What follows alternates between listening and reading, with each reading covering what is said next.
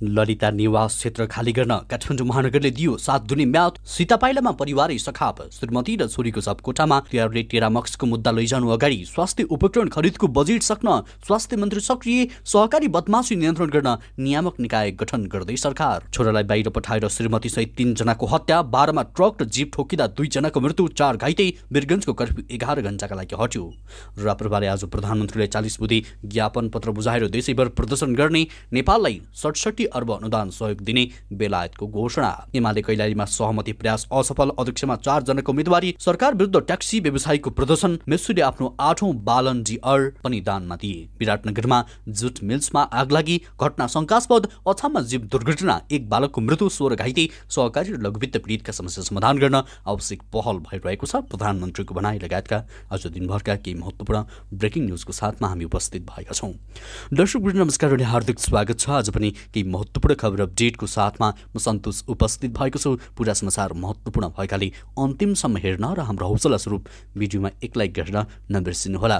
साथै तिमीले कुन ठाउँबाट भिडियो सामग्री हेर्दै हुनुहुन्छ तल रहेको कमेन्ट बक्समा कमेन्ट गर्न नसुर्ताउनुहोला।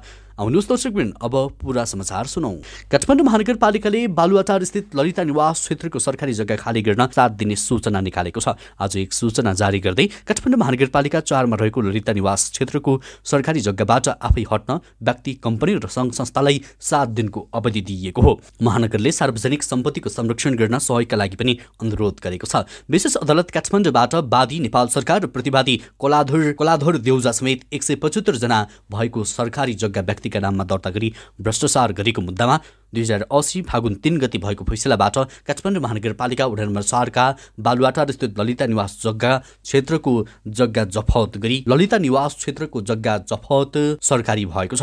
महानगरले जारी गरेको सूचनामा उल्लेख गरिएको छ। विशेष अदालत काठमाडौँको उक्त फैसलाबाट सरकारी भएको काठमाडौँ महानगरपालिका वडा नम्बर 4 बालुवाटार स्थित ललिता निवास क्षेत्रको सरकारी सम्पत्तिको संरक्षण, रेखदेख तथा उचित प्रबन्ध गर्न यो सूचनामा प्रकाशित गरिएको छ। महानगरले भनेको छ, उक्त समयभित्र सो क्षेत्रबाट नहटेमा प्रचलित कानुन बमोजिम हटाएर सरकारी जग्गा तथा सम्पत्तिको संरक्षण, रेखदेख तथा उचित प्रबन्ध गरिने पनि महानगरले उल्लेख गरेको छ। राजधानीको सीतापाइलामा 3 जनाको हत्या भएको प्रहरीले जनाएको छ। प्रहरी परिसर काठमाडौँका एक अनुसन्धान अधिकृतले सोलुखुम्बुको दुधकुञ्ज नगरपालिका घर भई नागार्जुन नगरपालिका 6 भैरव टोलमा बस्ने राजु घिमिरे भन्ने काजी विकले 3 जनाको हत्या गरेको खुलेको बताएका छन्। मृत्यु हुनेमा 38 वर्षीय ईश्वरी श्रेष्ठ, उनकी छोरी 8 वर्षीय अनिसा श्रेष्ठ, 2.5 वर्षकी शिवानी श्रेष्ठ रहेका छन्। अनिसा ईश्वरीकी छोरी हुन् भने शिवानी नातिनी हुन्। ईश्वरीले काजीसँग दोस्रो बिहे गरेको र शिवानी उनको यस अघिका श्रीमानबाट जन्मेका छोराको छोरी भएको प्रहरीको भनाइरहेको छ। यसअघि प्रहरीले दुवै छोरी रहेको बताए पनि अनुसन्धानका क्रममा शिवानी भने नातिनी भएको खुलेको हो। बरु ईश्वरीकी अहिलेको श्रीमानबाट एक छोरा रहेको उनलाई काजीले पैसा लिन जाने बहानामा बाहिर पठाएर 3 जनाको हत्या गरेको खुलेको छ। कक्षा 8 मा पढ्ने भनिएका ती बालकले प्रहरीलाई दिएको जानकारी अनुसार आफूलाई बुवाले पैसा लिन पठाउनु भएको र फर्केर आउँदा हत्या गरेको बताएका थिए। आफू कोठामा आइपुग्दा बुवाले घटनाबारे बताएको र मर्न जान्छु भनेर गएको उनले प्रहरीलाई बताएका छन्।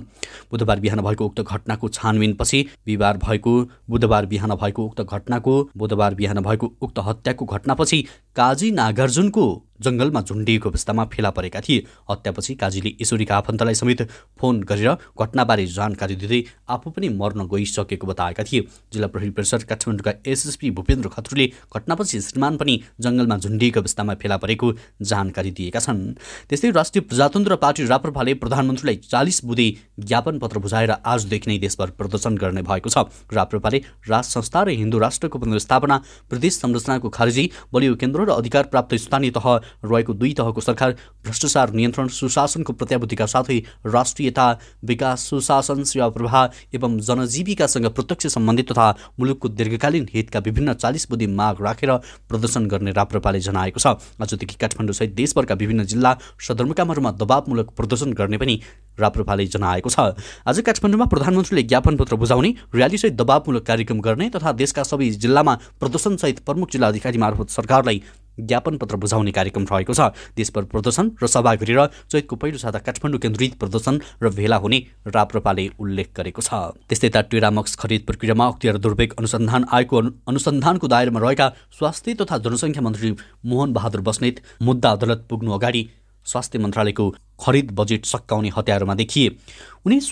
उनी सञ्चार मन्त्री भएको बेलामा सुरुमा भएको टेरामक्स खरिद प्रक्रियामा अख्तियारले उनीसँग बयान लिइसकेको छ। अख्तियार स्रोतका अनुसार अनुसन्धान मुद्दा दर्ता गर्ने चरण पुगिसकेको छ। अख्तियारले मुद्दा लैजानु अगाडि नै स्वास्थ्य मन्त्रालयमा रहेको सरकारी बजेट र विश्व ब्याङ्कले दिएको ऋणबाट खरिद सामान किन्न स्वास्थ्य सेवा विभाग अन्तर्गतको व्यवस्थापन महाशाखाबाट खरिद प्रक्रिया सकाउन निकै हतारमा देखिन्छन्। मन्त्री बस्नेत स्वास्थ्य सेवा विभाग अन्तर्गतको व्यवस्थापन महाशाखाले फागुन 6 गते आइतबार एकै दिनमा 14 करोड 40 लाखको स्वास्थ्य सामग्री खरिदका लागि टेन्डर आह्वान गर्यो। महानगरले आइतबार एकै दिन 6 करोड 80 लाखको इन्डोस्कोपिक अल्ट्रासाउन्ड र 7 करोड 60 लाखमा नाक कान घाँटीको सर्जरीका लागि आवश्यक सामग्री खरिद गर्ने गरी टेन्डर आह्वान गरेको छ। त्यस्तै ट्याक्सी व्यवसायीहरूले सरकार विरुद्ध आन्दोलन सुरु गरेका छन्। आफूहरूलाई क्षतिपूर्तिको व्यवस्था नगरी विद्युतीय ट्याक्सी नेपाल भित्राउने निर्णय सरकारले लिएको भन्दै उनीहरूले त्यसको विरोधमा बुधबार काठमाडौँको 3 कुनेमा र्याली सहितको विरोध सभा गरेका हुन्। 10 लाख क्षतिपूर्ति दिएर मात्रै विद्युतीय ट्याक्सी खरिद गर्ने प्रक्रिया अगाडि बढाउन नेपाल सरकारसँग माग गर्दै आफूहरूले विरोध सुरु गरेको ट्याक्सी व्यवसायी स्वरोजगार मजदुर संघ समितिका संयोजक राम थापाले बताए। ट्याक्सी व्यवसायमाथि सरकारले जुन खालको निर्णय गर्यो त्यो एकाधिकार सिन्डिकेटबाट आर्थिक चलखेल हुने जुन खालको निर्णय भयो। उनले भने एक भारतीय कम्पनीको सेटिङमा सरकारले विद्युतीय ट्याक्सी खरिद गर्ने निर्णय गरेर आफूहरूको बिचल्ली बनाएकाले माग सम्बोधन नभएसम्म आन्दोलन जारी राख्ने चेतावनी दिएका थिए। सङ्घर्ष समितिले विद्युतीय ट्याक्सी खरिदमा भन्सार छुट गर्न पनि सरकारलाई दबाब दिएको छ। टाटा कम्पनीको गाडीमा निजीले किन्दा 30 लाख र ट्याक्सी स्वरोजगार मजदुरले किन्दा 7 लाख बढी लिएर 37 लाख तिर्नुपर्ने भएको भन्दै उनले असन्तुष्टि जनाएका थिए। त्यस्तै सहकारीमा रहेको बचतकर्ताको रकम अपचलनका घटना बढेपछि सहकारी नियमनका लागि सरकारले नियामक निकाय गठन गर्ने तयारी गरेको छ। नेपाली काङ्ग्रेसका प्रवक्ता एवं अर्थमन्त्री डाक्टर प्रकाश शरण महतले सहकारी समस्या समाधान गर्न नियामक निकाय गठन गर्न तयारी रहेको उनले जानकारी दिएका हुन्। पार्टीको महासमिति बैठकमा नेपालको वर्तमान आर्थिक अवस्था, सम्भावना र भावी दिशा प्रतिवेदन प्रस्तुत गर्दै उनले नियामक निकाय सेकेन्ड टायर इन्स्टिट्युसन गठन प्रक्रिया अघि बढिसकेको उनले बताएका छन्। सहकारी क्षेत्रमा विद्यमान समस्याले साना बचतकर्ताको रकम जोखिममा रहेको महतले सार्वजनिक गरेको प्रतिवेदनमा उल्लेख छ। सहकारी क्षेत्रको नियमन व्यवस्था प्रभावकारी नभएका कारण यस्तो समस्या देखिएको हो। यस क्षेत्रलाई साना बचतकर्ताको बचत परिचालन गर्ने र भरपर्दो क्षेत्रको रूपमा स्थापित गर्नु चुनौतीपूर्ण भएको छ। सहकारी क्षेत्रको नियामक निकाय गठन प्रक्रिया अगाडि बढाइएको छ। यस निकायले कार्य प्रारम्भ गरेपछि सहकारी क्षेत्रको समस्या निराकरण हुने अपेक्षा छ, मन्त्री महतले प्रतिवेदनमा उल्लेख गरेका छन्। त्यस्तै त बाराको जितपुर सिमरा उपमहानगरपालिका 1 स्थित आधारबार जङ्गल सडक खण्डमा बुधबार ट्रक र जीप एक आपसमा ठोक्किँदा 2 जनाको मृत्यु भएको छ भने 4 जना घाइते भएका छन्। सिमराबाट हेटौडातर्फ आउँदै गरेको ना 6 ख 3352 नम्बरको ट्रक हेटौडाबाट पथलैयातर्फ जाँदै गरेको बाप्र 01026 1334 नम्बरको जीप एक आपसमा ठोक्किँदा 1 जना भारतीय नागरिक सहित 2 जनाको मृत्यु भएको बारा प्रहरीले जनाएको छ। मृत्यु हुनेमा नुवाकोटको विदुर नगरपालिका 9 कुलनीका 30 वर्षीय सुजन मगुराती र भारतको बिहार राज्य मोतिहारी मधुबनका 28 वर्षीय चन्दन चौहान रहेका छन्। एलएस न्युरो अस्पतालमा बाराको अस्पतालमा उपचार उनीहरूको 2 जनाको मृत्यु भइसकेको प्रहरीले जानकारी गराएको छ। त्यस्तै प्रसङ्ग पर्साको वीरगञ्ज महानगरपालिकामा लगाइएको कर्फ्यू 11 घण्टाका लागि हटाइएको छ। गत सोमबार साँझदेखि लगाइएको अनिश्चितकालीन कर्फ्यू बिहान 11 बजेदेखि राति 10 बजेसम्मका लागि हटाइएको हो। कर्फ्यू जारी भए पनि मङ्गलबार बिहान र बुधबार बिहान 6 देखि 10 बजेसम्म खुकुलो पारिएको थियो। मङ्गलबार आपसी सद्भाव कायम गर्न जिल्ला प्रशासन कार्यालयले सर्वदलीय बैठक डाकेर 5 बुँदे निर्णय गरेको थियो। कैयौं वर्षदेखि कायम रहेको 2 समुदायबीचको एकतालाई अझ मजबुत गराई एकतालाई विखण्डन गर्न खोज्ने जुनसुकै दुष्प्रयासलाई असफल बनाउने र एकअर्काको आस्था केन्द्र तथा धार्मिक स्थलको सम्मान गर्दै त्यस्ता स्थानहरूमा नाराबाजी जुलुस लगायतका विरोधका कार्यक्रम नगराउन, खुला रूपमा डीजे बजाउने र चर्को माइक बजाउने कार्य रोक्न, लाठी भाला राखी जुलुस निकाल्ने तयारीका लगायतका क्रियाकलाप गर्ने विरुद्ध कानुनी कारबाहीमा सबैले सहयोग गर्ने निर्णय गरेको थियो। सहमतिले 2 समुदायबीचको विवाद साम्य देखिएकाले रातिसम्मका लागि कर्फ्यू हटाइएको प्रमुख जिल्ला अधिकारी दिनेश सागर भुसालले जानकारी गराएका छन्। त्यस्तै बेलायतले नेपाललाई आगामी 6 वर्षभित्र 40 करोड पाउन्ड बराबर वित्तीय अनुदान सहयोग गर्ने भएको छ। बेलायतको दीर्घकालीन रणनीतिक कार्यक्रम युके डेभलपमेन्ट पोर्टफोलियो अन्तर्गत उपलब्ध गराइने उक्त अनुदान सहयोग सन् 2030 भित्र नेपालले पाउनेछ। बेलायतका अन्तर्राष्ट्रिय विकास मन्त्री एन्ड्रु मेचेलले 7-8 फागुनमा गरेको नेपाल भ्रमणपछि बेलायतले नेपालसँग ऐतिहासिक समझदारी साझेदारी गरी एक नयाँ विकास पोर्टफोलियो घोषणा गरेको हो। बेलायती घोषणाअनुसार नयाँ अनुदान सहयोग रकम नेपालले जलवायु सङ्कट, विकासकालकी अन्तर्राष्ट्रिय वित्त परिचालन, आर्थिक रूपान्तरण गर्न तथा सुशासन र समावेशीकरणमा सहयोग गर्न उपयोग गर्नेछ। त्यस्तै नेकपा एमाले कैलालीको अध्यक्षका लागि 4 जनाको उम्मेदवारी परेको छ। सहमतिको प्रयास असफल भएपछि अधिवेशन सुरु भएको चौथो दिन बुधबार निर्वाचन प्रक्रिया अगाडि बढाइएको बताइएको छ। निर्वाचन कमिटिका अनुसार अध्यक्षमा हालका कार्यवाहक अध्यक्ष दुर्गाप्रसाद जोशी, सचिव डेजी पाण्डे, पूर्व प्रदेश सचिवालय सदस्य यज्ञराज ढुङ्गाना, त्यस्तै जिल्ला कमिटी सदस्य कमल सिंह राणाले उम्मेदवारी दिएका थिए। उपाध्यक्षमा लोकेन्द्र बहादुर साई, विष्णु चौधरी, दलबहादुर विष्ट, वीरेन्द्र रावल, त्यस्तै आनन्द भट्ट र मदन राज ओझाको उम्मेदवारी परेको छ।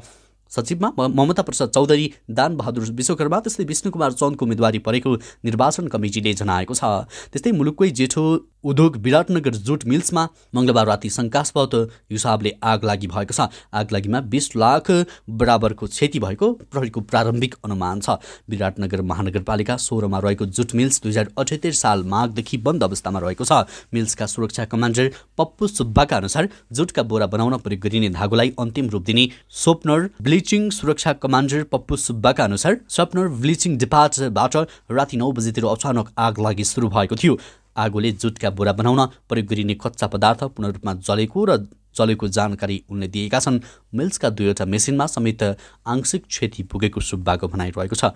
उनका अनुसार आगलागीको कुनै कारण खुलेको छैन। आगलागीमा 20 लाख बराबरको क्षति भएको उनको भनाइरहेको छ। नेपाल एवं सशस्त्र प्रहरी, स्थानीय बासिन्दा र विराटनगर महानगरपालिकाबाट गएको दमकलको सहयोगमा बुधबार बिहानका लागि राति 1 बजेतिर आगो नियन्त्रणमा लिइएको थियो। प्रहरीका अनुसार बन्द अवस्थामा रहेको जुटमा एक्कासी आगलागी हुनुले घटना शङ्कास्पद देखिएको छ। जुट मिल्सको विषयलाई लिएर पुराना कर्मचारी र व्यवस्थापन बीच बेला बेलामा विवाद हुने गरेको पाइएको प्रहरीको भनाइरहेको छ। त्यस्तै अछामको चौरपाटी गाउँपालिका 5 लुग्रामा जीप दुर्घटना हुँदा एक बालकको ज्यान गएको छ। लुग्राबाट साफी बगेर आउने क्रममा जीप चौरपाटी गाउँपालिका 5 लुग्रामा दुर्घटना भएको हो। दुर्घटनामा 16 जना घाइते भएको प्रहरीले बताएको छ। घाइतेमध्ये 3 जनाको अवस्था गम्भीर रहेको छ। जोटीको पूर्वी चौकी गाउँपालिका 4 घर भई आमासँगै मावल घर लुग्रा आएका 18 महिनाका ईशान खड्काको मृत्यु भएको जिल्ला प्रहरी कार्यालय अछामले जानकारी गराएको छ। मृतक बालककी आमा अनिसा खड्का, चौरपाटी गाउँपालिका 5 का 8 वर्षीय इस्माइल राउल, त्यस्तै 11 वर्षीय आयुष खड्का